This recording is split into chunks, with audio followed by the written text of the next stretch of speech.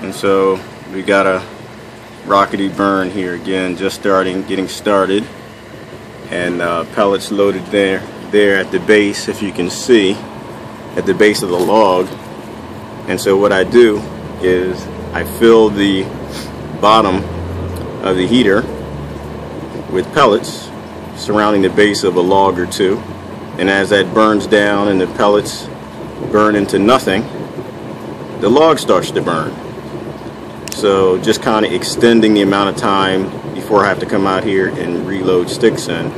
So I have some design ideas I'm going to do for next year. So this year was kind of a trial run experiment, trying to see if someone who used to be an IT programmer can actually build a mass heater. So she's working, and she's pretty rockety. I don't know if you can hear that there, but she's rolling.